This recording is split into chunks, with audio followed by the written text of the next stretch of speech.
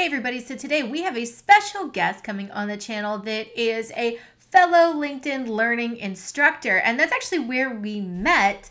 And this individual is very keen on AI and technology strategy and some of the pitfalls, some of the things to watch out for. So this is one you don't want to miss if you are in a leadership capacity, in a strategy capacity, and you are doing anything with AI. So also don't forget to see a link down below because I am doing a video with her on her channel because she has a YouTube as well. So make sure you go and check that out. I will also have it linked at the end of this video once it's up. And if you don't want to wait until the end of the video, it's linked down below. All right, so without further ado, let's go get started.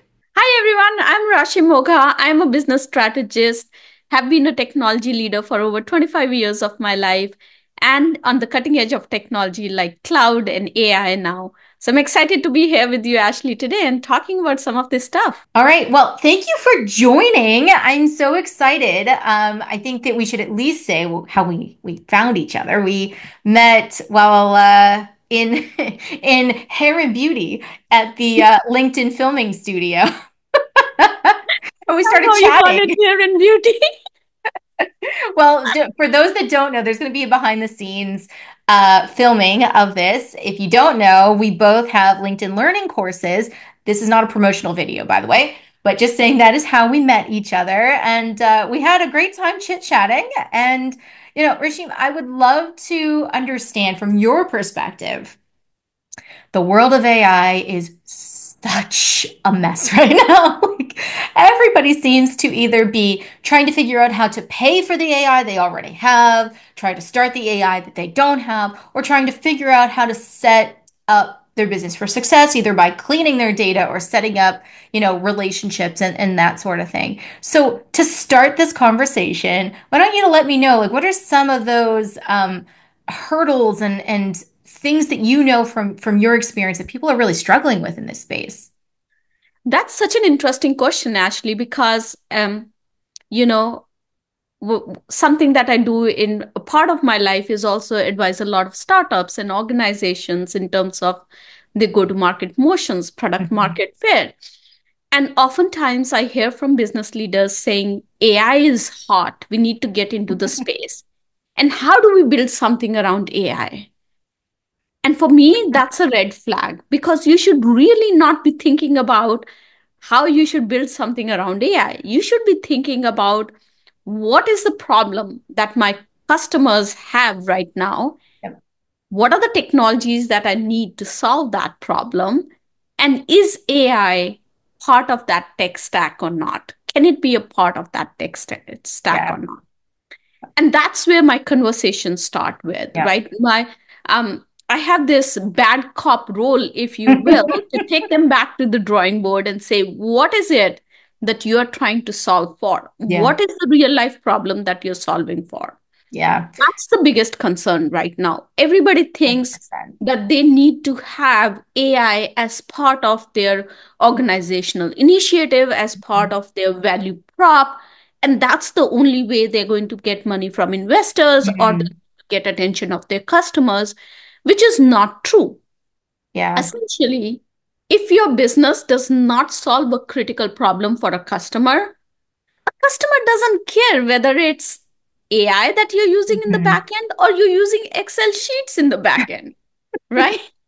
And Yeah. that's the most important piece. The other piece that people usually struggle with is just understanding how to get started with AI, Yeah.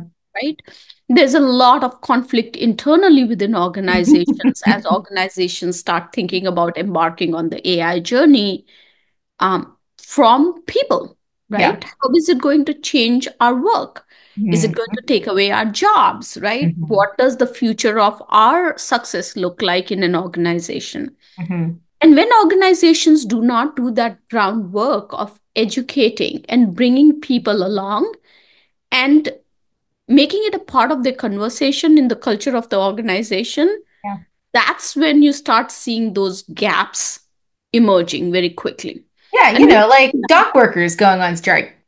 Yeah, That's a nice, not, not, I not nice remember. But thing. so AI, actually, as you and I both know, it's not a new concept. It has Yeah. been there since 1960s, right? Yeah.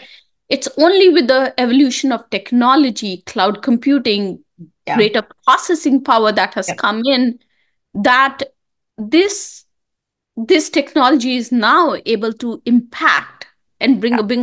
bigger impact in the corporate world. Yeah.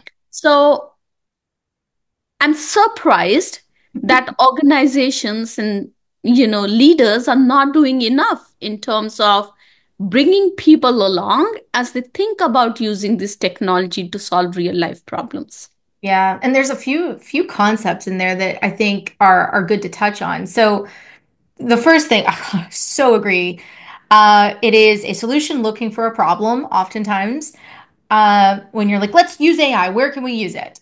It's like, Yep. wait a minute, that's not usually how this works. And you get into a lot of problems with that. So a great example is like, I don't know, query parsing. Let's just use that as an example. Everybody has some kind of search problem.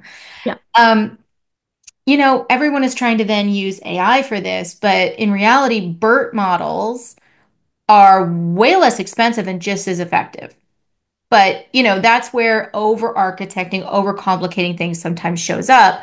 But I think it ties into that second point you were making, which is if you're not thinking about your culture and the actual problems, you're going to turn around. Let's say you're the CTO and you turn around and you tell your staff, hey, we're going down into AI. And they say, wait, why? What are we solving with that? And you say, because we need to be sexy. We need to, because it's the cool thing to do. You all need to It's get the up to cool thing to speed. do. Right. And it's like, well, wait a minute. I myself, hypothetically speaking here, don't understand where our company is going with AI. How am I supposed to help solve for issues that you haven't explored, CTO person, with us as the doers of the work? And so you will immediately start to get pushback. You will immediately get folks saying, well, wait a minute, maybe they're not telling us because they're trying to replace us, right? So it's like it almost creates this sense of secretiveness and hidden agendas and things. So I think these things go hand in hand. If you start with a real problem and you say, you know what, real scenario here. I just recently, and this is not promotional, I just recently started using, there's some AI features that Monday.com just released, and I use Yeah. that for like some general back and forth communication with like PMs and stuff. But what we were seeing is there was a lot of email back and forth that we were capturing through Monday that was a lot of blocks of text. So, hey, I can use an AI feature to summarize what that text is talking about, and it makes my life so much more efficient and easier, and we get our stuff done faster. That's a real problem that AI can help solve. But if we were like, well, wait a minute, we need a whole AI orchestration layer where the email comes in and the AI picks it up and does this and tagging and this, and it's like, whoa, do we actually need all that or not, right? And if we didn't have a clear problem that we were trying to solve that we didn't already have good solutions for, right? Like that's the other problem. If somebody already came up with a great solution for something and it's effective and it's still cost efficient, it's it's a good enough, right? And that's where, yeah, you can add AI to it, but you have to remember there's an additional cost to it, an opportunity Yeah, cost, and here and you're I want to focusing on bring this that. up because this is such Yeah, an important topic, that embarking on a new technology doesn't always mean that it's going to be better, yeah, efficient, or is going to solve our problems. Sometimes yeah, the problems lie in processes and how we yes. have defined those. Or the bad Sometimes, data. yeah, sometimes it lies in how our data is not communicating Yeah, with different data sets. Sometimes it's more of an issue of how you have carved out the solution. yeah. So actually, and not promoting over here, but my Gen AI strategy course on LinkedIn Learning actually talks about these aspects, Hmm. because oftentimes there is this tendency that there is this new shiny new technology that's going to solve all our problems, Shiny thing syndrome. right? And that's not always true. It's so many times, and I can guarantee you, instead of saying so many times, I should actually say 100% of the times, it's not about the technology that you use, Yeah. but it's about how your processes are laid out, Yeah. what you're trying to solve for, how you have trained your people, all those things combined that solve the real problem as opposed to just the Yeah. technology. Technology Yeah. is an enabler, but don't lead with technology, Yeah. lead with what you're trying to solve for. Yeah. I mean, I will say there are some instances where leading with the technology, I'm not saying that should be the only thing, but a good example is if you work in a industry or a company that has a lot of legacy systems and a lot of legacy thinking, and there's a stakeholder that is now championing the use and experimentation to understand how AI can maybe improve some of those processes. Maybe you do lead with that with your developers because then it gets them excited. It's like, Yeah. oh, finally, a new technology. Thank goodness we can do something with that. So I can see some cases, but I think they're in the minority compared to like, yeah, you shouldn't lead And with the there's still the technology. core goal over there is not to just implement the technology for the sake of implementing it. The Mm, core goal is still how to make everybody's life better, how to yes, solve a problem, and yes, then technology is an enabler. Obviously, technologists are going to get excited about the new yes, technology. They want to yeah, embark on that. They want to test it out at least. yeah. They want to be early adopters, and that's all fine as long as the code remains Yeah. that you're trying to solve for something as opposed to just use a technology for the sake of using it. Yeah, and you mentioned earlier, some folks are getting into AI just to satisfy board members and stakeholders that think that that's the thing that they need to do. But you know what? If you go in with a good business case to solve a problem, your stakeholders are going to be very excited that you're cutting costs by this much or speeding this thing up by that much, whether you use AI or not. So, there is so much hype out there that I think a lot of stakeholders think, oh, if we don't get into AI, we're going to be left behind. But I think that's where leadership needs to help with that narrative to say, you Yeah. know what, we are choosing not to go into AI for this reason. And that's a strong statement to make. And you got to have data to back that up, That of course. basically tells the investors and tells everybody else that you really know what is the issue that you're trying to solve for and whether a technology fits in your tech stack to do that or not. Now it's when you say we are not using AI, you're saying we are not using AI yet because there's so many use cases actually that we haven't even explored. We are still True.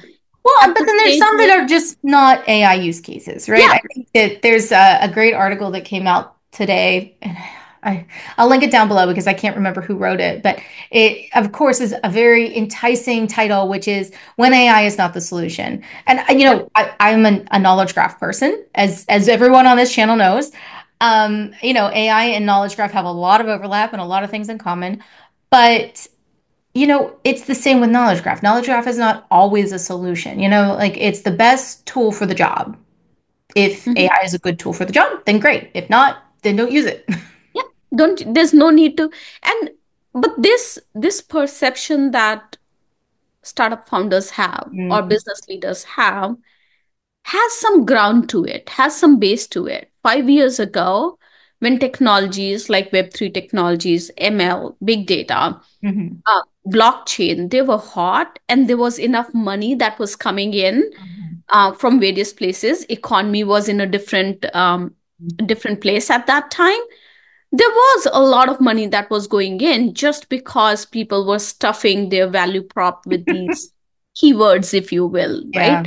Hot, shiny objects. Today, we are in a different scenario yeah, because everybody is more pragmatic around it. Everybody wants to spend money wisely and where yeah, they'll get returns. And that's why everybody now questions how you are solving a problem as yeah, opposed to which technologies yeah. you're. Well, and that's another question I want to ask you because I think that that's one of the big struggles. So let's say the two topics that we've gone over are covered. The organization knows they're using AI for the right use case and they understand this is the problem they're trying to solve with it, but they don't have the resources. And there's two pieces to that, right? There's either you just don't have the staff that is trained up in it, and there's a whole slew of things to worry about with that. and strategies around that. But then there's also, and this is the part you're very curious on your take, is how do you create a, like, let's say a product roadmap strategy that you already had a roadmap probably this year and for 2 years out, right? How do you fit in AI, or is it fitting in? Like, how do you think about that? How do you get people involved in this decision making? Yeah, that's a very good question. So there are two aspects to it. One is internal focused, which is this is my product roadmap.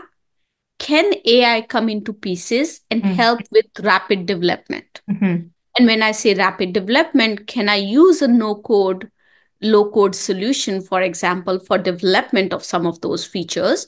Can I start looking at testing differently? And can I Mm-hmm. bring in AI powered testing solutions for rapid development? Mm-hmm. Can I look at DevOps differently now? So, those are the pieces where you can think about how AI can still blend in and help you achieve that rapid development. Mm-hmm. That's internal facing. Mm-hmm. External facing is when you really want to go out and tell your customers that it's an AI powered solution, right? Mm-hmm. And that's when you start thinking about how do I make a difference? Is there an ability to bring in a NLP, more robust NLP powered, say, chatbot, right? Mm-hmm. Mm-hmm. Uh, that helps with customer success, that helps with customer support. Then you start thinking about those pieces. So it's about not scratching what you had on your roadmap, Mm-hmm. but seeing what pieces in your roadmap can basically leverage some of these AI technologies Mm-hmm. for rapid development, for rapid launch, for better. Mm-hmm. Because ultimately, actually, if you look at it, organizations care about three things. They report on three things to Wall Street. They report on revenue, they Mm-hmm. report on customer, uh, satisfaction, or NPS, as we would call. And third is more around now becoming a hot topic, which is about um, sustainable business, Mm-hmm. Mm-hmm. right? But primarily, Wall Street is only concerned about the revenue that you are bringing in, however, you are bringing in. The other two things become important for stakeholders and shareholders. And Mm-hmm. that's what. So, if your AI solution is not helping with any of these three things, then you should pause and say, I'm just not making a difference that I need to make with this AI technology. And maybe this is not the right fit right now. Mm-hmm. How many companies do you think are doing that? It seems like everybody's coming out with something with AI. It's going to change. I think in next 6 to 8 months, a lot of it is going to change because what companies have not explored yet, they've jumped on the bandwagon, right? But we're still learning so much about responsible AI. We have Yeah. not yet figured out the cybersecurity aspects, especially with generative AI, because those threats are very different from cybersecurity threats for Yeah. AI, Yeah. right? Generative AI, once you start generating some of this stuff, right? Your concerns are completely different now. Mm-hmm. We haven't yet dived into the ethical Yeah. and the social aspects, Yeah. right? We are Yeah. still leave apart everything else. We still don't have robust data sets that are bias free, right? Yeah. Or have reduced bias. People like you and me, Ashley, don't even feature equally in those data sets, if you will. Yeah. Yep. Yep. Well, and the other thing, because I, come from a research and publishing kind of space, in my background and my past, you know, there's how the AI is actually trained. There's so many things outside of just ethical, just biases, all of those other things that those are still trying to get figured out. And what are the, guardrails, and how do you check for these things? And, what are the different measures? And can we make those international measures so people understand, what they're getting into when they get into any of the models? But a lot of these companies that train AI, they're just scraping everything they possibly can off the web, and then also, licensing and brokering deals and things with folks to get other content. Like you'll see, like news is a good example where, the news is now getting sent to some of these AI companies to feed into the models. But, there's such little understanding from the general population that's interacting with all these AI tools, what that content is being used for. Your prompt into an AI is used for training. Do you know what that's doing? Do you know, are you aware of that? Probably not. And when we talk about this this tool powered by AI, you're kind of hoping and praying and giving well wishes that that AI, that whatever company it is, they say this thing is powered by AI. Which AI? Yeah. Where's that data going? Do you, company X, have the proper procedures and guardrails in place? As an end user, I don't know. But that's the problem, is there's so much that's still being figured out. Every company is still trying to, and I think for the most part, most companies are trying to do good. Like they're not trying to be nefarious. They're not trying to do bad things with their AI. They're not trying to do things inappropriately. But the fact is, this stuff is at such a scale that it's very difficult to figure out what is actually going in, what's going out. Do you have the right procedures? Do you have the right licensing? Like whatever it is. And it's like, wow, like that's gonna change a lot of what people are doing, because some of these models, like the New York Times lawsuit that's going on right now with OpenAI, depending on how that goes, some of the AI companies, if there's legalities that come out of that, will have to potentially rip stuff out or completely retrain models to comply with what happens. I think we are all Yeah. at various stages of we don't know what we don't know, Yeah. right? Organizations, institutions, uh, academic and research organizations, and then individuals. We Hmm. really don't know. But one thing that I want to put out there, since you brought it up, Ashley, is anytime you are experimenting, anytime you're signing up for something free, please Hmm. know that nothing is free. Yes. You are giving, Hmm. you're exchanging your information. Yep. Even the chat prompts that you put in chat GPT, they are being used in the back Yep. end to train models. Yep. That data is being used. Data is being collected at all times. Hmm. And many times the tools that you think are going to be available to you for free are going to be the tools that are going to harness your data. Hmm. So be sure where you are signing up, how you are signing up. If possible, read their policies. Hmm. Every organization, as Ashley, you rightly mentioned, they're trying to be good and do good, right? So they'll have some sort of transparency Hmm. statement that's going to be out there. It's all about seeing whether that transparency statement that they have matches your idea of transparency. And Yes. some people might be okay. Like I am at that stage right now where women of color, there's little representation in any of these data sets. So if I truly believe in the cause of an organization, I'm willing to provide my data Hmm. because I want more representation of women of color in those data sets. Hmm. You might be in a different stage in your career, in your life and in your Hmm. career, where you're not sure what kind of data you want to be exposed to these data sets. So Yeah. be aware of that and make those decisions based on what your preferences are.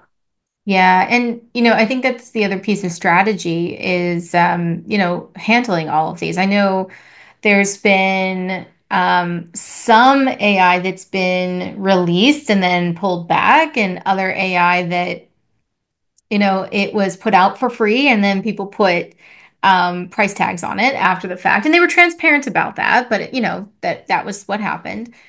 And it's getting to that point where it's like, when you're creating the strategy, you have to build in that accordion, right? Like to shrink it or grow it or whatever you need to do with it, because it is such a new thing. You don't know who's willing to pay for it. You don't know what information people are willing to share, or if you should allow them to share. Like maybe it is just like red hot pokers, do not touch that information because it's too risky for you as a business to deal with any of that. But all of that is still so unknown. So it's really difficult, I think, for some to get into the AI space because they're just so worried, or they don't know where to start because they don't want to step into a pitfall. So, what are some of the tips and tricks that you would maybe suggest to folks that are in that situation? So first is we've already talked about it. Always start with a problem rather than Yeah. trying to start with the technology. The other one that is big is start small, Mm, experiment, right? People think that the window of opportunity is very small, but that's not really the case. AI is going to be a part of our life moving forward. It's not going away. mm-hmm, It's part of the fourth industrial revolution. mm-hmm, So there's no rush per se. There's not a wave that you have to ride. mm-hmm, And it's better to, even if you want to be early adopter, be pragmatic about it. yeah. And I bring this up, Ashley, because so many times people would say to me, "Oh, no, no, no, we don't need to worry about ethics or responsible AI because or Mm, cybersecurity mm, right now because we're starting so small. It's just a chatbot that we are using." And I have to remind them and tell them it doesn't matter how s- um, how small or large your implementation is around AI. You have to always think about these things. absolutely. That's another piece that's important. Educate yourself on AI. It's an Mm-hmm, evolving field. Things are changing very quickly. Nobody's an expert. You mm-hmm. really have to start thinking about how you are going to make friends with AI and work with AI, right? And that threat piece I do want to address because yes, it's real. There's going to be some parts of your jobs that are not going to be there as you move forward in this new era. Just Mm-hmm. like there used to be there was no role as a podcast host role 20 years ago, but now Yeah, there is, right? yeah. um so you really have to start thinking about the human AI connect Mm, and how human AI collaboration and how your job is going to evolve. You're not going to be able to be successful in that unless you understand how AI works yeah, and how you can bring in your power skills like yeah, creative thinking, like problem solving, like effective communication, um, like empathetic leadership into the mix. yeah. And that's what becomes important. So everybody's job is going to change. I remember 20 years ago when I started in this field, my job was completely different. Today, there's certain elements of those jobs that I don't even do anymore. I don't Yep, have to maintain Excel sheets and write formulas yep, in the back end. yep. That's all taken care of for me. So, and that has removed the mundane, which I really appreciate. But there were people who in my team whose job was to just do that piece. And that job does not exist today. Yeah, So we have to be prepared for that and start yeah. thinking about that. Well, and going back to our the earlier point of, like the dock working thing going on, dock workers thing going on. Like I think that's a good example, as was the filmmakers strike and some of these other industry-wide, wait a minute, not, I mean, there was a lot of other complications with those, but one of the things that's a theme is we needed to address how AI is going to be allowed to be used in my space. And I think that most leaders should probably sit down with their stakeholders, with their leadership team, and figure out, as much as they possibly can, if AI was going to be introduced to these roles that are largely mundane, and, however you want to define that, um, what are the skills of those folks that are still needed, and where can we boost it, and where can we grow them out? And if you can lay out that plan for your staff, they will be much more, they will be less sensitive to the AI topic, first of all. But it's also showing that you are an empathetic leader. You know it's going to affect their jobs. Now, I understand where you're coming from. You're saying, like, take ownership of your own career. And I fully agree with that. But I also feel like I see too many companies and like giant organizations that are just, letting it grow organically. And sometimes that's by necessity. But it's also like, well, now you have these swaths of folks that you work with or that work for you that no longer know where their place is.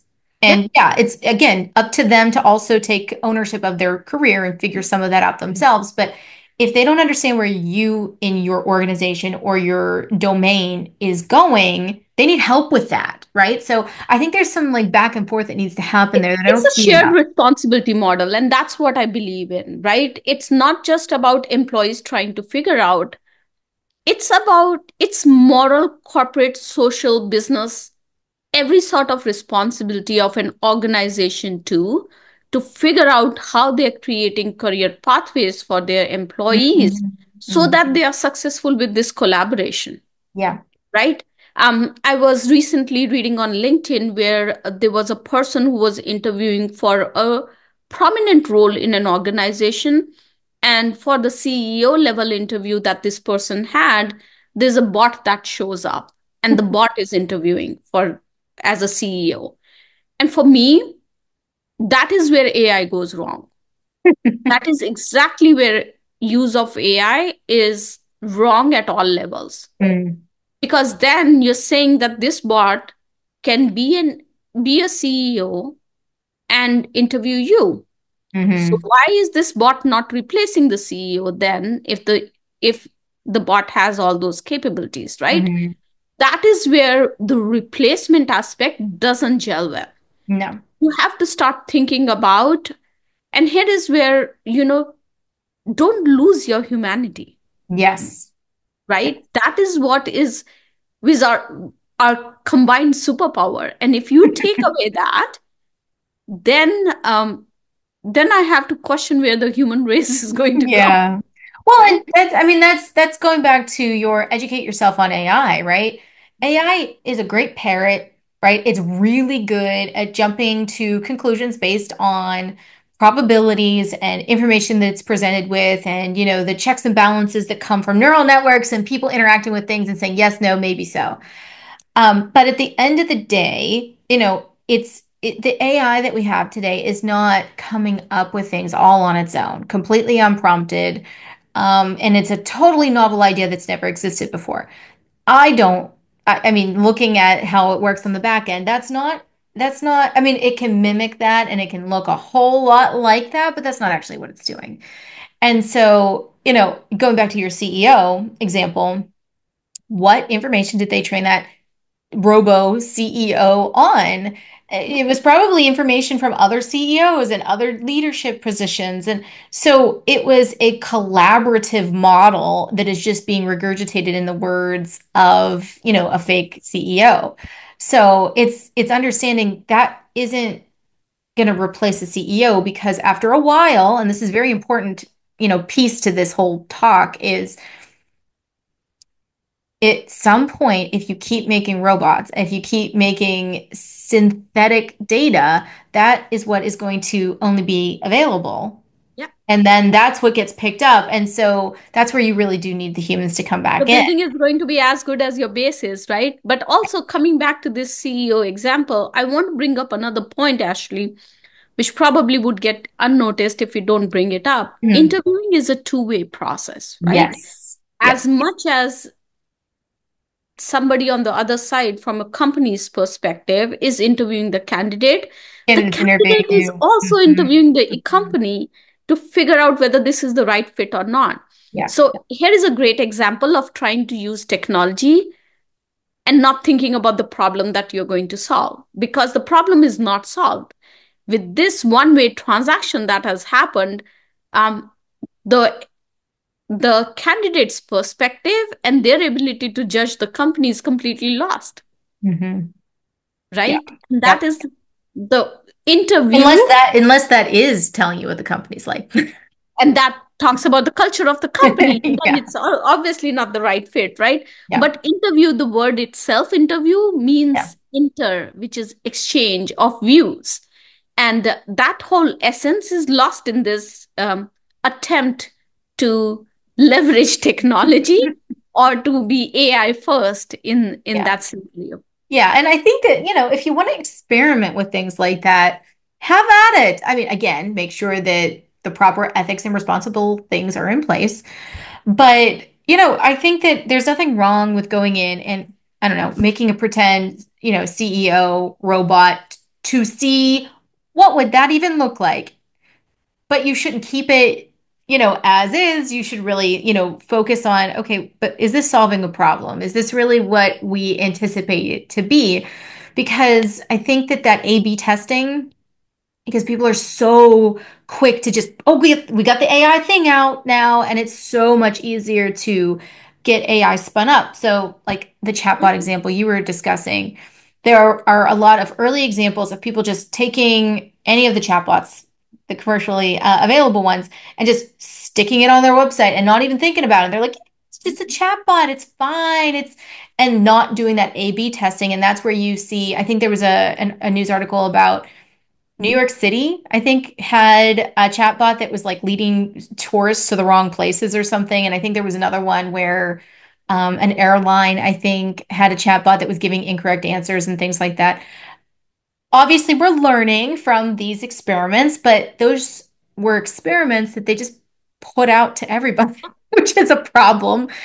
So we got to be careful about that. We need to make sure that our good technical, A/B testing, making sure you're doing your fault analysis, making sure risk assessments, like all of those other things should not be thrown out the window because you can just stick a chatbot on something. Yeah, and you know, Ashley, where it has been done right, let's also talk about some of those places. Yeah. Amazon, have you ever used their customer service? It's beautiful. Hmm. Like initial first few stages, if they can solve it, if a bot can solve it for you, great.